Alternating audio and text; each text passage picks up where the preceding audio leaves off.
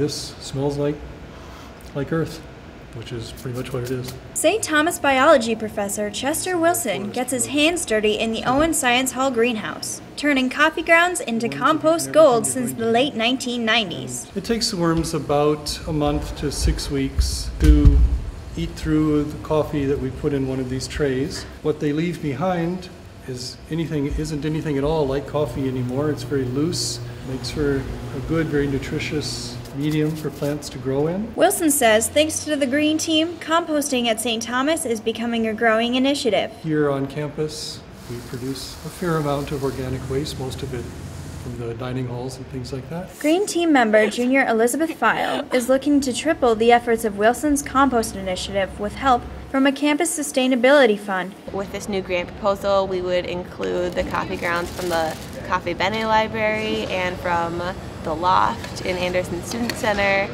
and then hopefully some fruit from the Anderson Student Center as well. Fellow team member Senior Quinn Renholt is ready to see the effect this initiative will have on the St. Thomas community. Composting is a great way and a relatively easy way to kind of reconnect with the food system and really understand the implications of things like what you eat and what you do with your waste and how that affects the earth. For TommyMedia.com, I'm Emily Dehart.